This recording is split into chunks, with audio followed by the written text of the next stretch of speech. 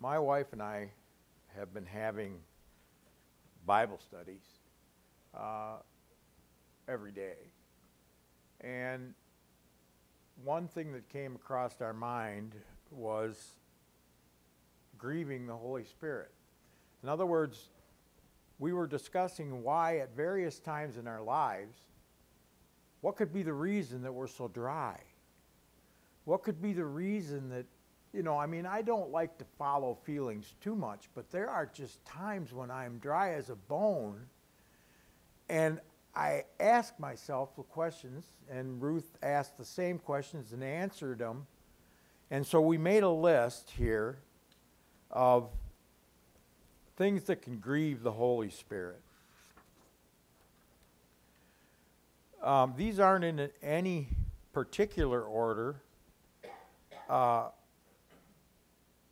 but the first thing that we had come up with was a lack of faith.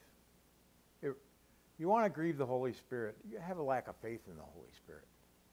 I think that the Holy Spirit is one of the most underrated persons of the Godhead. And he catches a lot of garbage that we dish out, saying things about him that are not true. They're lies.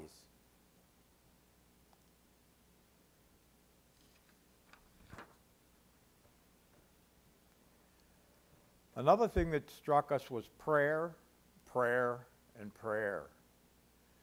Sometimes I have to struggle to pray. And when I do pray, I depend on groanings too deep for words. I depend on the Holy Spirit to assist in my prayers because I don't know how to pray as I should. I really don't. And a lot of times my prayers get old, but I will actually ask the Holy Spirit to intercede for me because I know that there's other things out there, other ways of praying for certain situations that I am not covering, and that the Holy Spirit will.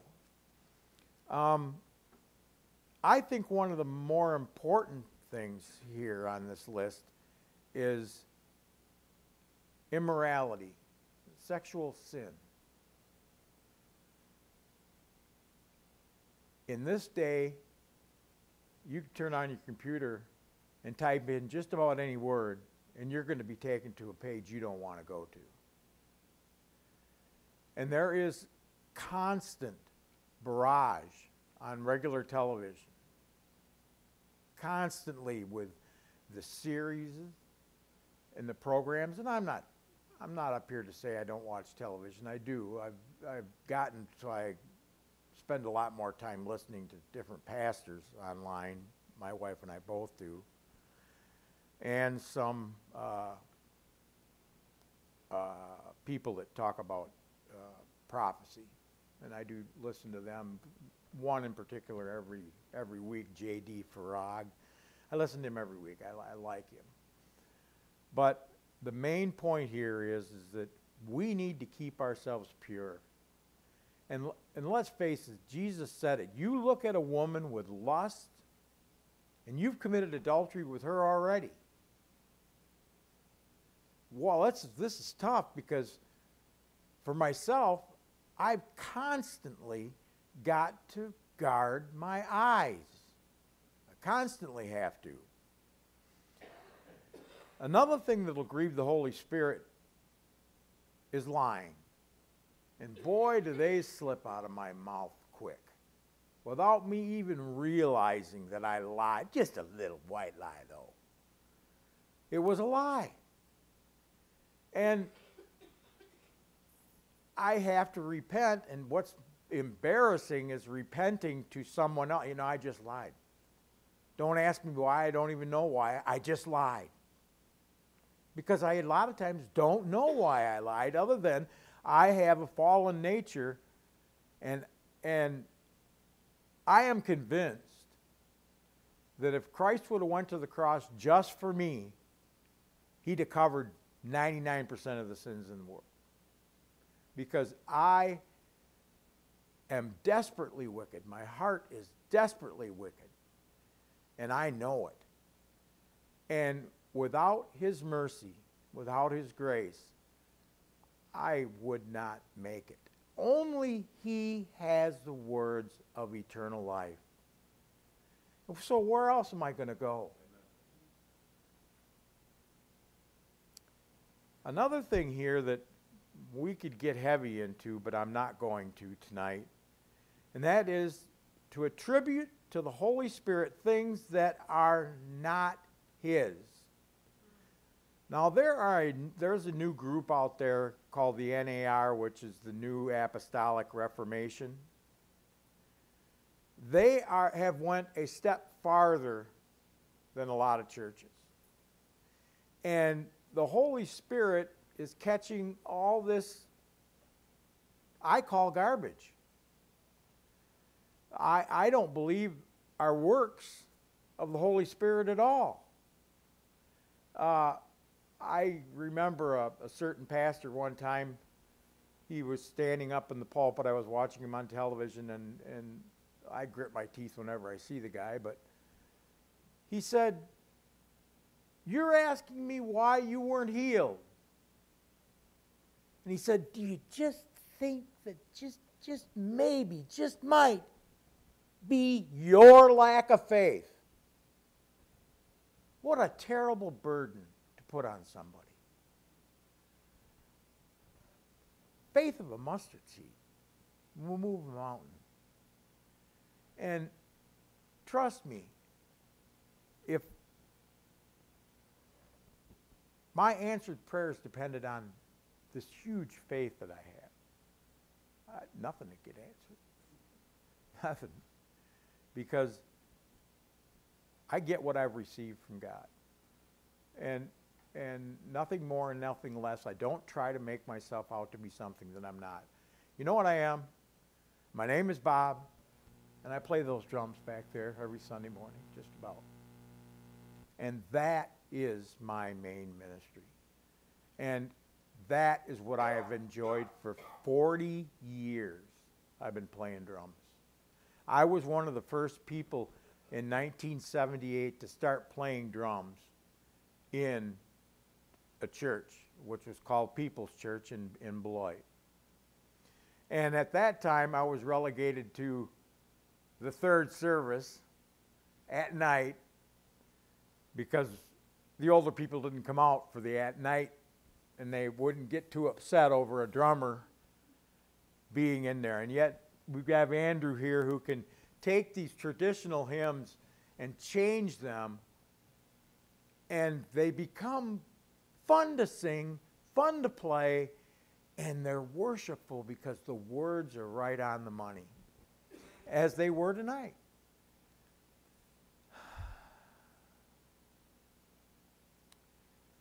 Another thing is having idols above Jesus, the Holy Spirit and God the Father.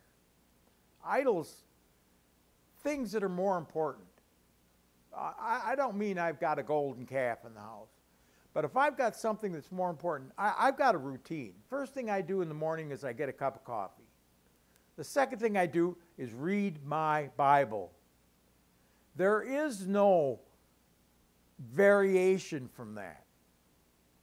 Because I feel like I'm taking priority. If I had to work on my vehicle, if I had to watch some video or something like that, I would be taking things out of the priority that I like. And that is drink a cup of coffee, ask the Holy Spirit to teach me what He would have me to know today. Because that's what I want. There is a fire that burns inside of me that I never want to have leave. And it's a fire I want to be pleasing. You know how badly I want to stand before God, and He says, "Welcome, good and faithful servant. Enter into joy today." I want to hear that. I want to hear that from God. Blasphemy of God, or swearing, is another thing that just sometimes it depends on who I'm hanging around with. I can be a real chameleon. Now, do I use the Lord's name in vain? No, that's something that makes me shudder. But I can get caught up in some of these slangs that just are, I'm one of the guys. And God, the Holy Spirit, has been dealing with me in these areas. These are all things that I'm being dealt with. I'm not pointing a finger anywhere. I got enough trouble of my own. I don't need to point my fingers at anybody else. But that's an area that I'm working on. Keep your relationship with your spouse clean and pure. Fighting with your spouse is not keeping your relationship clean and pure. We need to be quick to apologize and slow to anger with our spouses. That will be one of the first things that we can do. Even if we stub our toe, we can be, it's her fault. It's her fault I stubbed my toe. It's ridiculous. We need to treat one another like we love one another. Wow. Now there's a concept, loving one another. My wife and I made a vow 30 years ago that we knew we would have difficult times. But we made a decision that we would never call one another a name, that we would have to go back and apologize for. And to this day, we have never fought a dirty fight. Never. I have never had to go back and say, I'm sorry for this, or I'm sorry for this word, or that thing that I called you. Oh, I have to say I'm sorry 10 times a day. And that's just half of the times that I should. Should be 20, but I only do 10. I don't want to get too carried away with this stuff. So keep your relationship with your spouse clean and pure. You will not grieve the Holy Spirit by doing this. Coveting. Holy cow, a friend of mine bought himself a brand new canoe, Kevlar, 17 feet long. The thing just flew through the water. And I think I drooled. I really do. Yeah, that's what it is. That's why you guys aren't sitting up front too far, because I spit when I talk too sometimes. But coveting can be taken in so many different ways. You can covet your neighbor's car. You can covet your neighbor's wife. You can cover the carpeting on the floor. I wish my floor had carpeting like this. It doesn't take much to covet. And it comes so naturally to us. Stealing.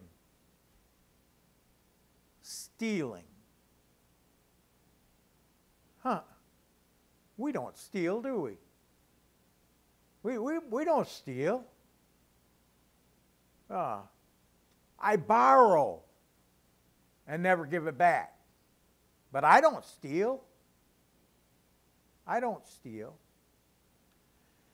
That's just one of those common things, one of those 10 commandment things that we need to pay attention to. Simple, but pay attention to it. Not honoring your mother and your father is a good way to grieve the Holy Spirit. Now, my mother and father are still alive. My mother doesn't know which end is up, and my father's 85 years old, lives in Canada, and I call him about once a week, and he's still got all his marbles in place. I can't believe it. He's better than me. I can't remember my name half the time. And he has got, he can name Packer players and this and that, and he lives in Canada, but he's a Packer fan. So he's got to be a good guy, right? Another thing that'll grieve the Holy Spirit is out of control anger. Holy cow. I'm out fixing something. I'll tell you what happened to one day. The other day it snowed. It was wet, heavy snow. And I hopped on my lawn tractor with my big snow blower, Mr. Cool. And I was going to plow out this long road we've got there that before my driveway, and I plowed that out. And it got jammed up. Just like a snowball jammed up inside there. And so I drove the tractor all the way back up to the house. And my driveway's on a bit of a slant, so when I put it in neutral, it started to roll backwards, and so I hit the brakes. This is a John Deere tractor, and it has some strange features. I locked the brake, lifted the lever up, locked the brake, went back out there again, and I could not. I thought you just had to punch the brake and it would come loose. No. Nope. I got underneath there with a hammer, ding, ding, ding, ding, ding. Got underneath there with a screwdriver. But you want to know something? I didn't get mad. Victory. Victory can be sweet, and it can lay a firm foundation for tomorrow. Finally, my nephew came over who was repairs small engines, and he hopped on the tractor and pushed both the clutch and the brake in, and it popped up like it's supposed to. Of course, now he's 30-some years old, and I'm going to be 62. And I know, don't seem shocked. I know I don't look that old. But I was embarrassed. And I just said, I mean, it didn't take him 15 seconds. He just knew what I had done wrong. So a little while later, I'm pulling my truck out, and I got too close to the edge of the garage. Ripped my mirror right off. And what had happened was I have a metal roof. The metal roof, snow slides off down right in front of the garage doors, and I can get a pile this high from one snowstorm. And you don't drive over that. This wasn't nearly that high. The thing was the truck slid sideways a little bit. I got to blame it on the truck. I can't take credit for everything. And it ripped that mirror right off. So I went on Amazon and ordered it, got it in 2 days. Regular, normal delivery. I don't know why they delivered it so soon. And this morning at 1 o'clock in the morning, this is how things bug me. I was out there tearing the door. I had to tear the whole inside panel off in order to take the old mirror off and put the new mirror on. It took me 45 minutes, had some problems, but you want to know something? I was thankful when I got done. One, I know how to take that off now. And the next time I do it, which might be later this year. Thanks, buddy.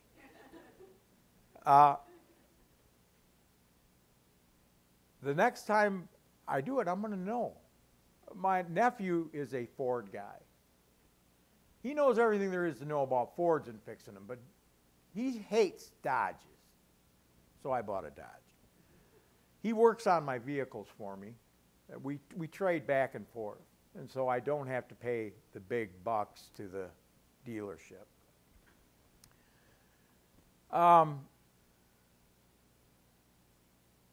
Hate, murder, or dislike for a brother or a sister. You know, Jesus said if you don't like somebody, you're a murderer already. And I come up one day up front here, and there was a gentleman that irritated me. And I went right directly up to him, and I said, "I'm sorry. I just murdered you." He looked at me and said, "What are you talking about?" And I said, I was angry with you. I was stupid. And according to Jesus, I killed you. I might as well have. It was the same sin. So we need to love one another. And it has to be a priority. And no matter who they are, and I'm pretty obnoxious, but you got to love me. Well, I need to love you. I don't need to worry about whether you love me or not. I need to love you. I need to care about what happens to you. This is the reason I'm up here tonight, is because I care for my friends. And I want to share the struggles that I have. And these are some of the struggles. Don't allow your feelings to run your life. You know how many times I get the caboose up in front, the engine's in the back pushing? I have to get things in the right order. The cart in front of the horse, the wolf in front of the wolf. I mean, we've got all kinds of stuff like that. But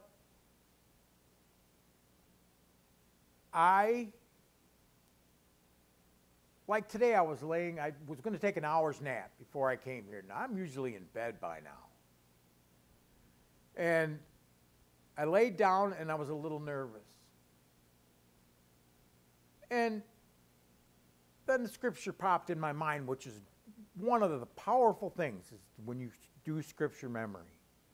Be anxious for nothing, but in everything by prayer and supplication with thanksgiving, let your requests be known to God. I said, Lord, I need your help here. I went right to sleep. No more worry. I didn't worry about it coming in, didn't worry about it now. Why? Well, part of the reason is I'm surrounded by friends. How can it get any better than that? How can it?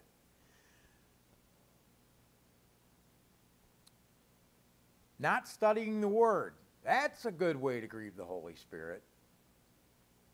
And I talked about my routine in the mornings. Sometimes it starts at 3 o'clock in the morning, where I'll make a pot of coffee, and of course when my wife gets up it's cold already, so I hear about that one once in a while. But I have a cup of coffee and read my Bible. Well, we need to study the Word of God. Be able to accurately handle the Word of God. Accurately. And if we don't know something, we need to ask somebody to help us with that. We need to go to Pastor Dave, or Pastor Dan, or someone else you trust. Now, Davey and I have been friends for 20-some years. So it's easy for me, and it's easy for Davey to talk to me and me to talk to him. I'm fortunate to have a pastor in a church that is my best friend besides my wife.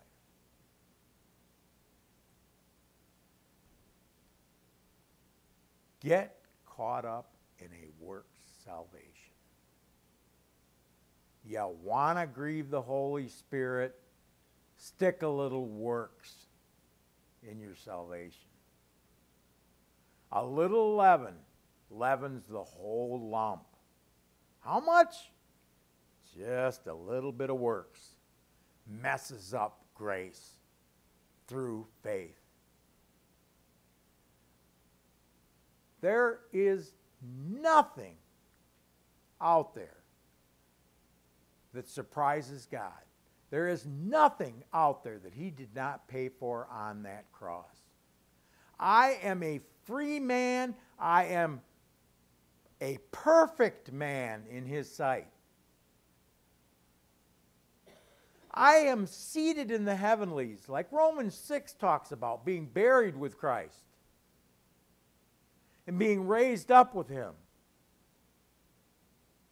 Seated in the heavenlies. How does it get any better than that?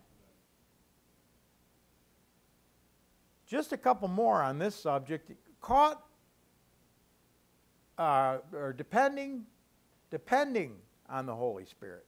If you do not depend on the Holy Spirit, you grieve the Holy Spirit. Give credit where credit is due. The Holy Spirit is practically unrecognizable in some churches. Now, you might ask the question, and even if you don't, you're going to hear it anyway. Since I've been talking about the Holy Spirit, what scriptures? How can I walk in the Spirit? How can I walk in the Spirit? Well, to give you an example, 2 Corinthians 10, 5, verse 5b. Now, I don't like to take scriptures out of context. I was very careful when I took the scripture out so that it would stand on its own and not lose its context. And that scripture is taking every thought captive in obedience to Christ. Every single time I was tempted to be a glutton, which is one of my many sins, I could picture in my mind Jesus. And you know, surprisingly enough, that works.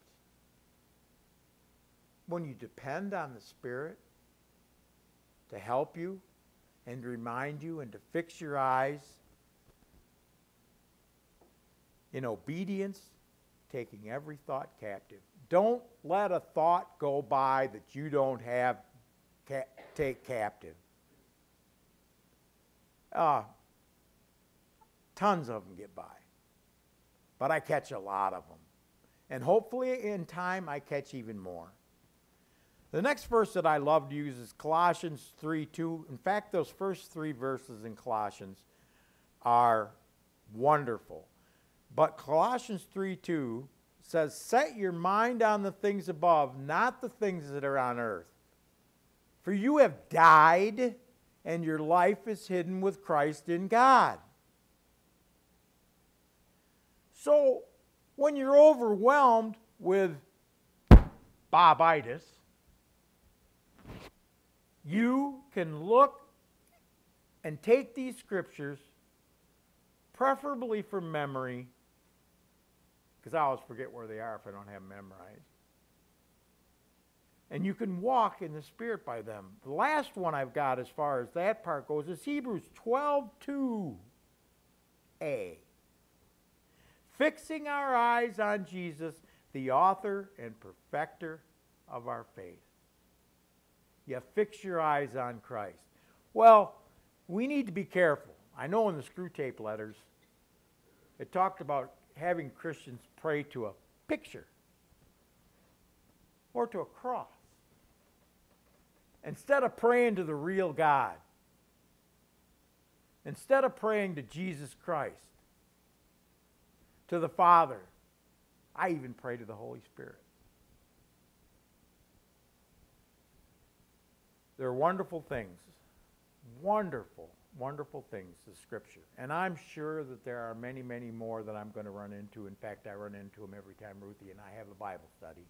Things that I can use to walk in the Spirit. Hopefully these things will come to mind for you. 2 Corinthians 10, Colossians 3:2, Hebrews 12:2. If they can come to mind and you can walk in the Spirit and begin. This is a beginning. And the last thing I have, God loves us as we are. 1 John 4:10. In this is love. Not that we loved God, but that He loved us and sent His Son to be propitiation, atonement. Propitiation is a big word, but it's the right word. Atonement for our sin. He loved us first. I didn't love him first. He loved us first. How does it get? I like Davy's attitude. Ain't it great? Ain't it great? You hear that from Davy all the time. Ain't it great? And my response is, shut up. But he's right. He's right. Life is great. Life works if you work it. If you don't work it, you're going to fail. Let's pray. Father, thank you for this evening. Lord, you know my heart. And hopefully, people will learn from my mistakes. And maybe take some of these things to heed. And we just thank you that your word is there for every problem that we have. And isn't it strange how your word can be written 2,500 years ago and yet it was meant for today? How you can read a scripture and God brings it to mind and it's a scripture for right now. When the Bible says, now is the acceptable time, today is the day of salvation, isn't it strange that that's for today?